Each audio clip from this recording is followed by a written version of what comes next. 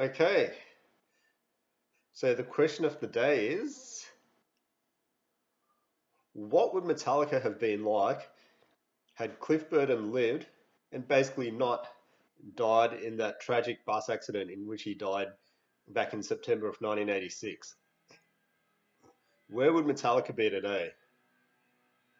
So keep in mind, September 86, that was 34 years ago. So that's actually a lot of history, yeah, to present day to actually cover. So I'm not going to do all that in one video because that'll just take way too long.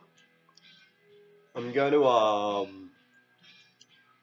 like cover that um, by request, of course. In yeah, I guess yeah, sequels to this video. So what I'm going to cover in this video is, I guess, yeah, the first part of that is Metallica um, going to the end of the 80s into 1990 with Cliff and the band, how that would have played. So basically, you're um, seeing the rest of the Puppets era going through the Injustice for All era, and just to the point where they start working on the Black album, but then I'll stop it at that point. Okay, so you're talking about um, May, June of 1990. Okay, so I'm gonna go into a little bit of depth there. Um, so yeah, let's assume the bus accident still happened, but no one was actually killed. Um, at the worst, they suffered minor bruising, injury, had to be taken to hospital for a bit of a checkup, sorry, and then by the end of it, yeah, they're all right. Like the very worst, yeah, shows had to be postponed till a later date, and meaning the tour would go on, yeah, a bit longer than scheduled, maybe about a month, yeah, later than scheduled. So maybe into the first half of 1987. But besides that, everything was fine. They get a couple of weeks off to recover, and yeah, they're all good to go after that. Okay, so at that point in time, as I'm sure anyone would know, Metallica were in Sweden. They'd done their last show, technically speaking, their last show with Cliff in Stockholm, Sweden, the night before. And yeah, that was basically the Master of Puppets tour.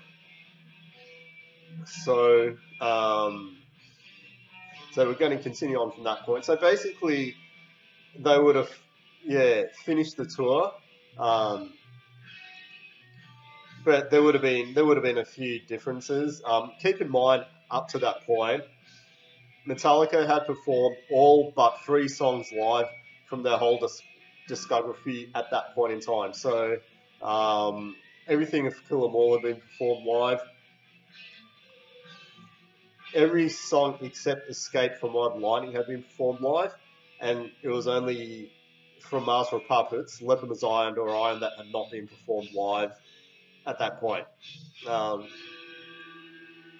Obviously, everything I'm saying is speculation, just like anyone else would say, but um, so you'll never know for sure, but this is what I feel. Yeah, had the tour continued, I feel Leper Messiah and Orion would have been performed live during the Puppets tour in their entirety. The only reason they weren't performed live was basically default. Like, obviously, no one knew that Cliff was going to die. So, yeah, they just didn't get around to performing those songs live. Escape, unfortunately, I can't say would have been performed live. Basically, the Metallica boys did not like that song. They only wrote it because they were asked to write it. Um, yeah, by their record label. Just yeah, they were asked to do a radio-friendly song, and that's what they came up with. But they never wanted to perform it live, not because they couldn't, because it would have been one of the easiest songs off theirs to perform live. They just didn't want it. It wasn't what they were all about back then. You're talking about 1984, 85. Yeah. 86, they were in a different mindset back then. So there would have only been one exception, I feel, or one type of an exception, if that's a better way to put it, where that song would have been performed live. Like, would have taken a specific event for them to perform that song live. But with that withstanding, they wouldn't have performed it live. And I feel that could be put into another video, so I won't really discuss that here. Um, but they would have performed, Leper Design or Iron Live, at some point during the tour. I'm sure they were planning or considering doing it at some point. It just didn't happen by default, as I said. Um, okay. So now you notice they had a professional video um, like recorded of one of their shows during the Kill 'Em All tour, which was the one in Chicago. Um, and then they had another one recorded during the Ride the Lightning tour at the Metal Hammer Fest in '85, like two professionally recorded shows. And they had a few songs from the Day on the Green, in '85, but not a full show. Had the Master of Puppets tour continued, I've no doubt they would have had a couple of professionally recorded shows um, taken during that tour, and it only stands to reason. If you've got one professionally recorded show in the Lightning era and one in the Kill 'Em All era, it only stands to reason that in Master of Puppets era, they were better off even financially than what they were during those two previous eras. So they would have been able to afford to have like at least have some arrangement made to have one or two of their shows recorded professionally. And the shows would have been better, even though the Kill 'Em All and Ride the Lightning shows were really good. Like, they're completely awesome. But the Master of Puppets one would have been even better because, for the following reasons. First of all, they had more songs to play. Then the sound and picture quality of the videos, because they would have had more, been in a better financial position at least. It would have been better sound and picture quality. They would have had better camera angles and so forth. You would have pretty much had across would have been better than what they recorded previously. Maybe a cross between the Lightning era and the Justice era. Take for example the Seattle show in '89. This show probably would have been pretty close to that as far as recording goes. Recording quality. You would have. I noticed um, in the Kill 'Em All and Lightning show, you don't get the best camera shots of the drums and all that. I feel in the Puppets tour, you would have gotten the best camera shots of the drums. So those things would have been addressed. So you could just imagine seeing all your favorite puppet songs or any song of the album being performed live with professional video um, like professionally a professional recording of those songs live with Damage Incorporated and so forth would be completely awesome. Keep in mind, people might think, well, they could have done that while, even when Jason was in the band, like, why couldn't he have done that then? And yes, they could have done it. Keep in mind, they were still grieving for Cliff, so that was one reason.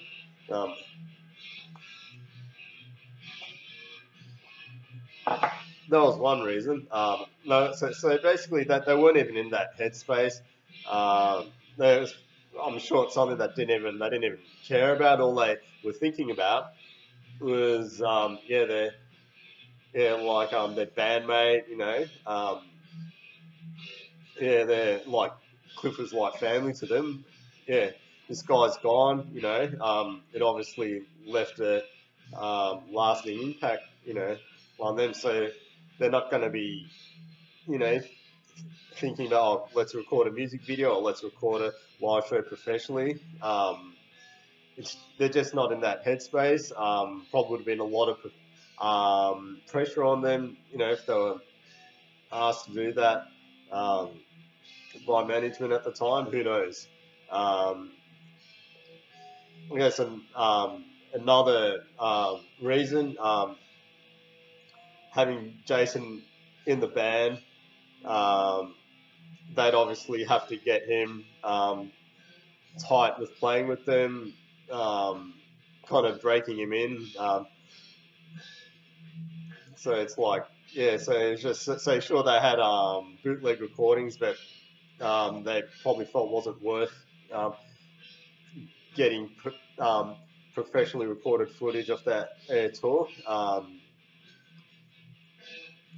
And they might have felt maybe it's disrespectful to Cliff to do that. Whereas had Cliff still been alive, they would have been in a much better place emotionally, psychologically, so forth. So yeah, that wouldn't have been an issue. You notice, yeah, they were on top of the world when, yeah, Cliff, yeah, Cliff was alive and in the band. As soon as he was, yeah, taken away, yeah, they were completely messed up, you know, which is understandable, you know. Unfortunately, um, yeah, Jason, yeah, copped the brunt of that, but yeah, I guess it was what it was. Um, so yeah, so the puppets, the puppets tour would have finished. There wouldn't have been any need to do the Garage Days EP, whatever you want to call it, because that was solely done to introduce Jason into the band. So obviously with Cliff in the band, that's not really necessary. It's not to say that none of those songs would have been performed at some point, but yeah, they wouldn't have needed to do it in that way.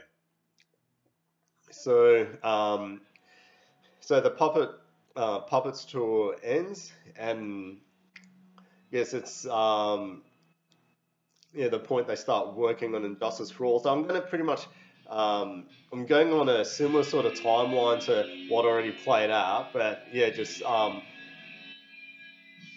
substituting Jason for Cliff, so to speak.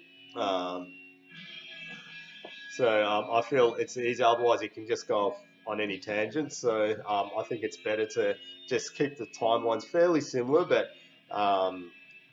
and just so we all have a point of reference. Okay.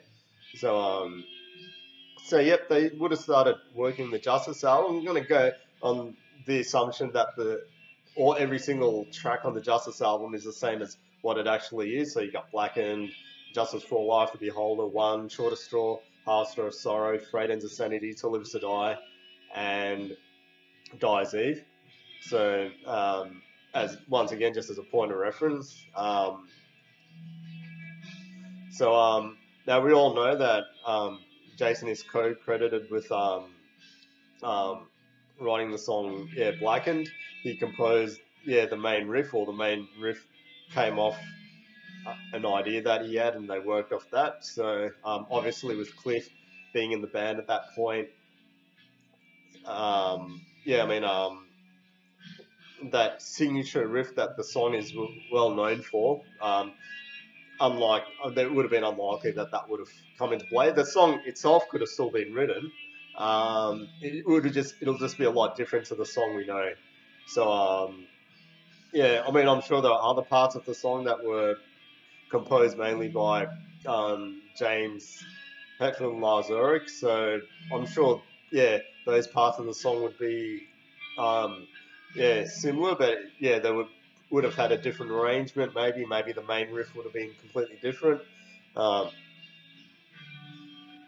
Cliff was already contributing a lot to Metallica by that point, the point that he died. So it stands to reason that during the Justice sessions he would have contributed even more. Pretty much, he would have been on par with James and Lars.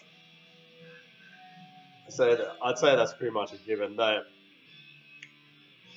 mean, they would have any idea that he had, they would have welcomed it, and you know, and at that point, Metallica were dipping their hands in prog, um, I guess call it prog rock, prog metal, whatever. As they were, one of the first bands to attempt that, or at least incorporate that into their music. So um, I feel, the album still would have gone down that path. Um, who knows? It may have even been more complex than what it actually is now, if you can even imagine that. But may not. But um, the songs, um, I'm sure, would have taken different arrangements, in some way or another. The and the album itself is a great album, Justice for All. It's a top album. Um, it's a kick-ass album, but as every person knows out there, the production is absolutely terrible. They really screwed up on the mix, and that was part of the hazing process. Yeah, for Jason. Um, so I guess it's like we'll yeah sh- the mentality we'll shoot ourselves in the foot by hazing the new guy. So probably not the best. Yeah, yeah, probably not the best sort of logic, but yeah. Once again, can't change history. Um, no doubt, there wouldn't have been any issues with the production or with the mixing of the album. Had Cliff been, the album would have been mixed properly. You would have had, loud thumping bass. Everything would have blended in. Um, and it would have topped Master of Puppets. Um, right now, Master of Puppets is probably considered the best Metallica album. Yeah, because it was the um, last album with Cliff. It was perfectly mixed, and it's pretty much what a heavy album should be. Um, like it had everything. It's like the perfect thrash metal album. Had Cliff lived and Justice for All would have topped that. I guess how it would have topped it, who knows? But definitely the production would have been if not as good, better. But the song would have just they would have just naturally everything would have progressed to the next level. Playing, I mean the playing did progress at least as far as drums and guitars go. With bass, it's a different story because you had two different bass players, but yeah, um, so it's a bit of a tricky thing, to make that um, comparison. But I guess um, Cliff, I mean, I mean, he would have known. He was all about constantly learning, constantly becoming better. He would have and he had and I guess there was also that magic that they had, that chemistry they had in the band when, it was, James, Lars, Kirk, and Cliff. Um, Basically everything they touched turned to gold, had the Midas touch. So for that reason alone, everything about the album would have been better. Even though it's hard to imagine not having, hearing the song Blackened without the killer riff that um, Jason Newsted contributed to the song. I mean that's awesome. Just it's like that riff defines a song. But in an alternate universe, I guess that somehow does get top. Hard to imagine, but it does. Um, so the album would have still been released in '88, I'm sure, but maybe a bit earlier. But um, we'll keep it on a similar sort of release date. Um, they would have done the Damage Justice tour of '88, '89. that was also when Metallica made their first music video, which it's inevitable that was going to happen anyway. So it would have played out similarly, the video to one, but obviously you would have had Cliff in the video instead of Jason. Um, so, and from what and I might have to, so don't quote me on this, but yeah, they lost out to Jethro Tull at the Grammys, I think in '89, yeah, for the one video. I can't remember the exact details. I have a feeling they would have won. Just with that just coming to mind, but yeah, I'll leave it at that. Yeah, so they would have done the Damage Justice tour, and once again, every song from the album would have been performed live in its entirety. Yeah, at some point throughout the tour. Obviously, you'd have the songs that are performed more regularly, which might have been the same. So the songs that were performed, like pretty much every night, were Blackened and Justice for All, One and Harvester of Sorrow. After Beholder was chucked in, not every night, but not as often as those songs, but often enough. You can see a number of performances where that song is performed live, so it would have been performed live, you know. But the other songs would have definitely been performed live: Short of Straw, Freight Ends, Till Live Us to Die, and Dyer's Eve. And those songs would have been performed to their full potential. So, for example, Dyer's Eve, yeah, I guess most people, when they hear live performances now, they always comment on the lack of double bass, double kick drumming. So you would have heard that song played pretty much with double kick, drumming. Cliff wasn't actually the leader of the band, but he did have that, influence that he had some sort of influence where he just pushed the band to push themselves, raise the bar. Like there was just no mucking around with Cliff and the bands. Like everyone had to be on top of their game, sort of thing. It's like he just had that, without having to say too much. He just had that.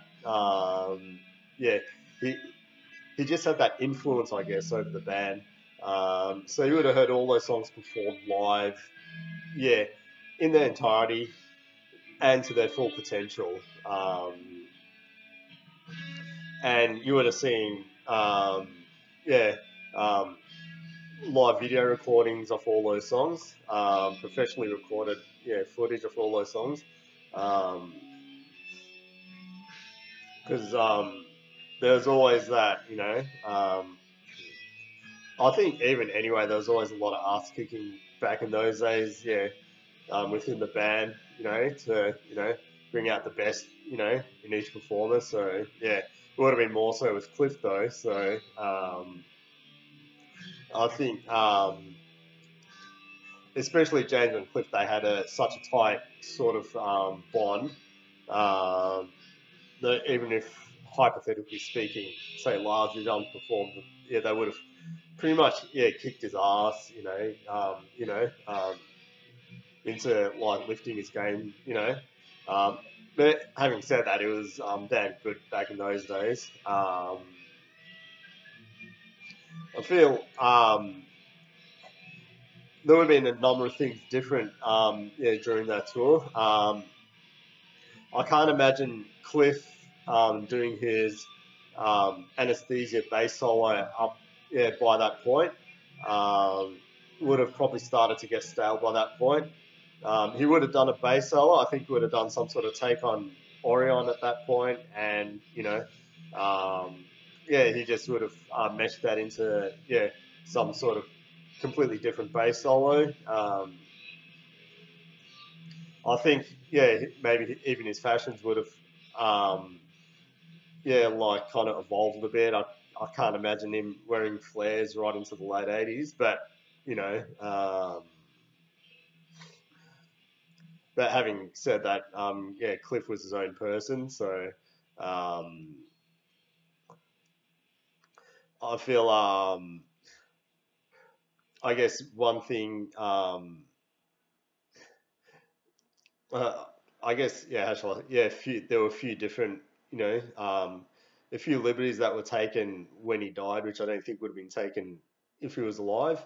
Um, One's, for example, is Lars ditching his ride symbol. So you notice during the Justice tour, yeah, he doesn't use it, and the songs still sound fine, but the ones that use ride symbols, but they did sound better with the ride symbol parts in them. Um, and he pretty much only got rid of it in '88. Um, so he would have kept it because I feel Cliff would have, um, like I guess, yeah, he would have felt like probably substituting it for like a hi hat or a crash, it wouldn't work. Yeah, would have sounded a bit lame, and he would have gone, what's going on here, sort of thing. It's not working, especially with my, doesn't work in well with my bass and all that. So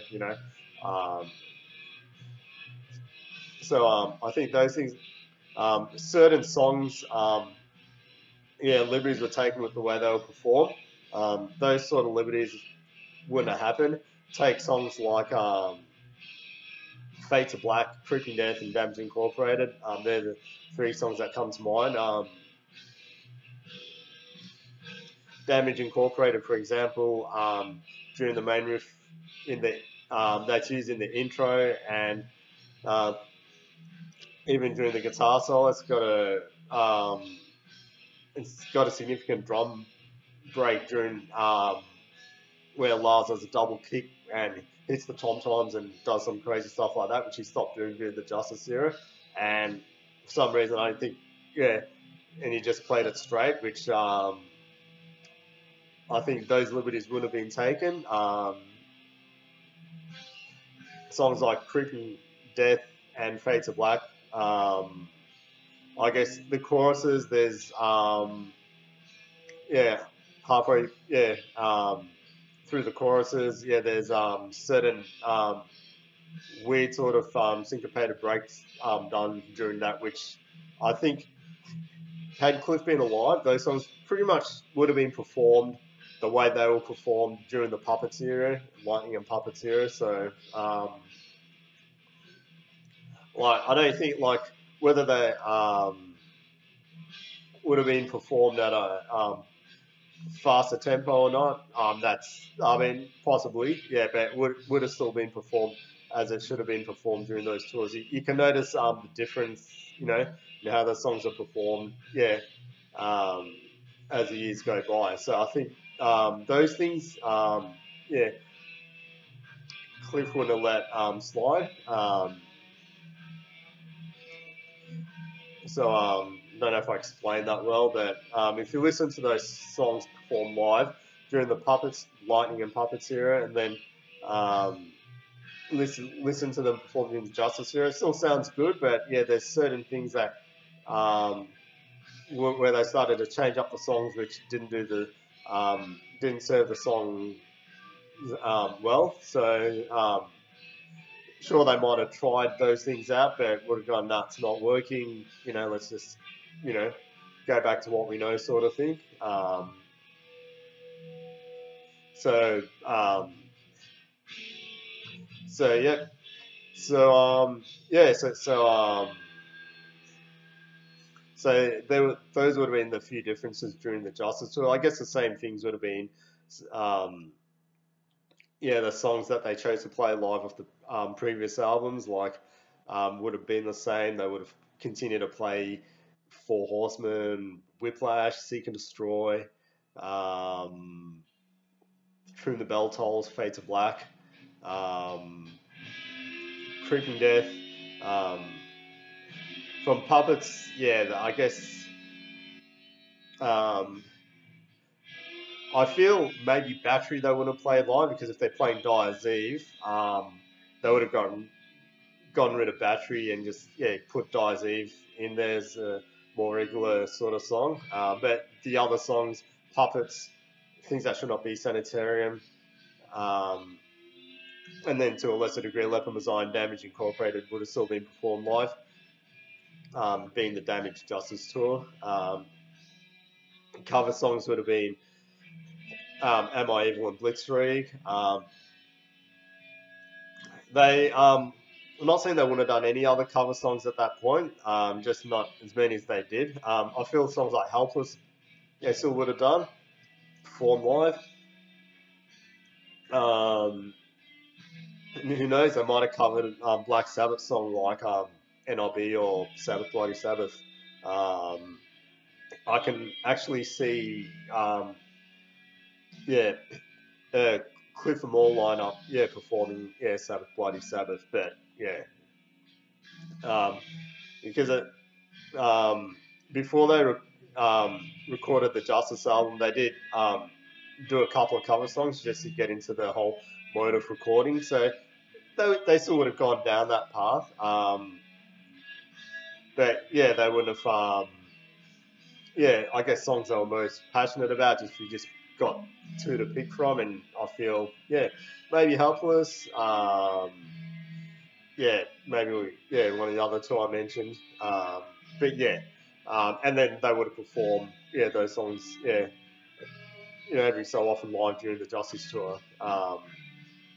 So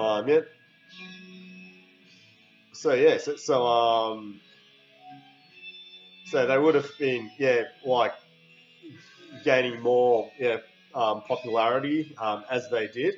But with Cliff and the band, they would have finished the Injustice for All tour on a high, basically finishing the 80s on a high. Cliff would have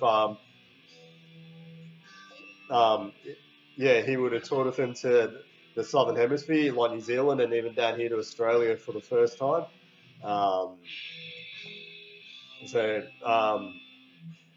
even down under, like here in Melbourne, where they came for the first time in 1989, you would have seen Cliff perform if you went to that concert. And then it's turn off like start of a new decade, 1990. Metallica did a number of shows in London and the Netherlands in 1990. So I feel they still would have gone ahead and done that. I feel that part would have played out pretty similar to the way it did. They wouldn't have, because that wasn't technically part of the Justice tour. They would have, just picked a handful of songs off the Justice album and performed. That they would have picked a handful of songs off the Justice album and performed them live. But I think those tours are more, those tours are more not to be taken overly seriously. Just some light shows. So who knows? Maybe at that point they would have got to a stage where they had pretty much proven themselves, beyond a shadow of a doubt. They would have left no stone unturned. So sure, they still may have, performed, but they may have picked easier songs that would have just been more, like I guess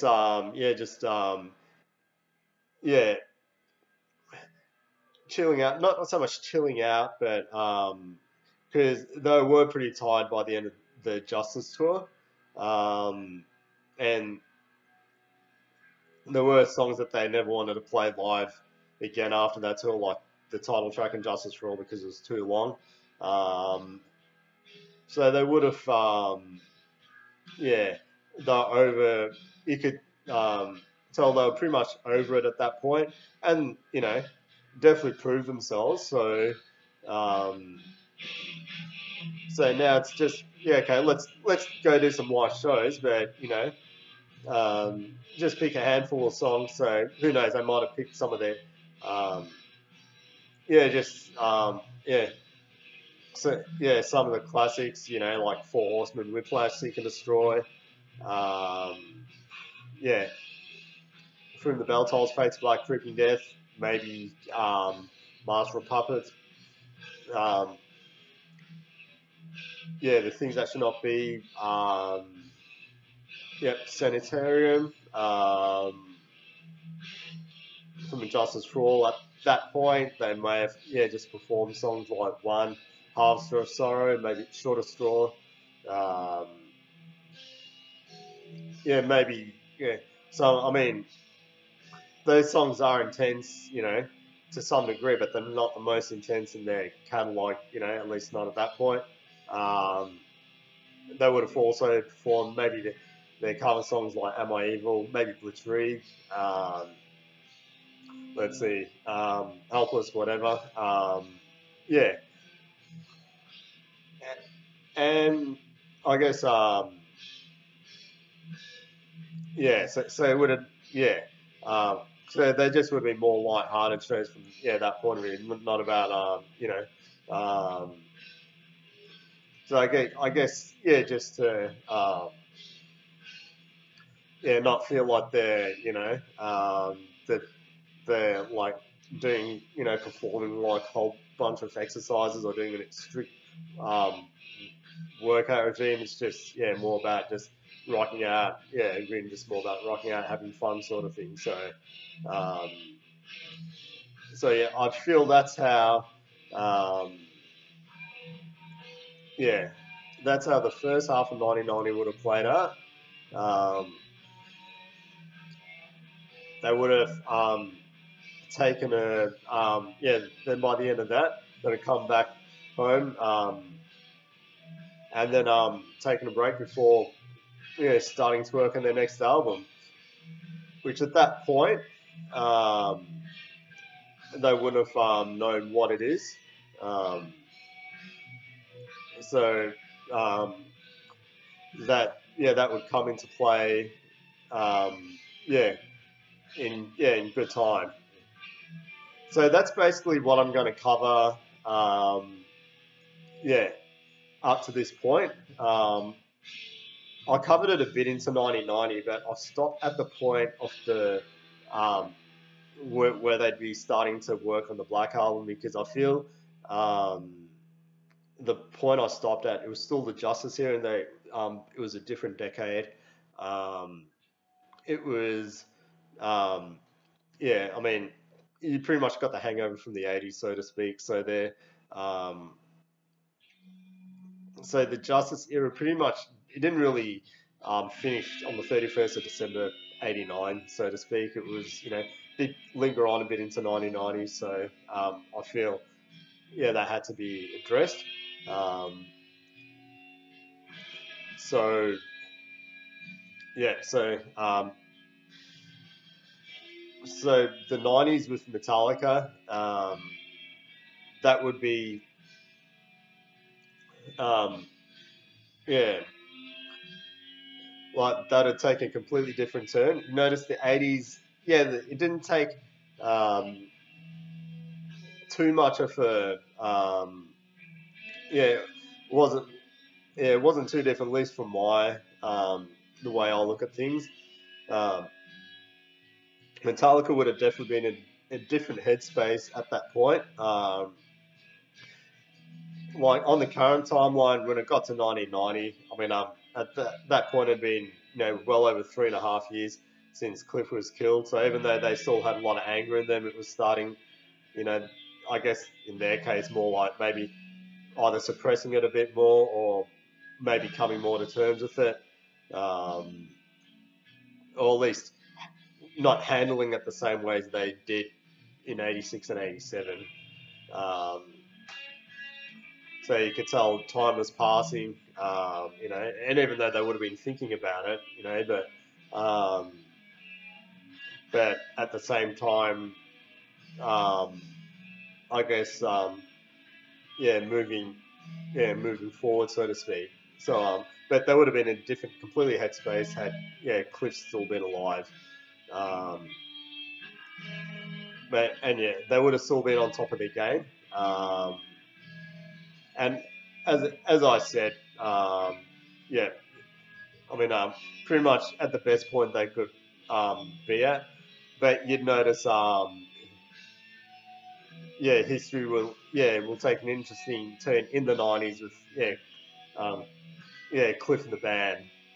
Um, so as I said, I'm not going to cover that today. I've already gone over 40 minutes, so I didn't think it'll take that long. But um, this is completely unscripted, so that could be part of the reason why. Um, and as I said, we won't know for sure. I'm giving a hypothetical, this is from my point of view, this is what stands to reason for me. I'm sure there'll be a lot of people that would disagree with me, but this is where this is where I stand. I stand strong on this. Um, this is pretty much Metallica into May or June of 1990 with Cliff still alive. Feel free to give your take on it. If there's anything you disagree with what I've said, feel free to let me know in the comments. And I'll be happy to respond. And for now, my name is Russell. I'm signing off. And thank you for taking the time to watch my video. Stay tuned for more what ifs, hypotheticals. And if there's any questions you feel you'd like to get my perspective on, feel free to drop them in the comments. Okay, signing out. Catch you later.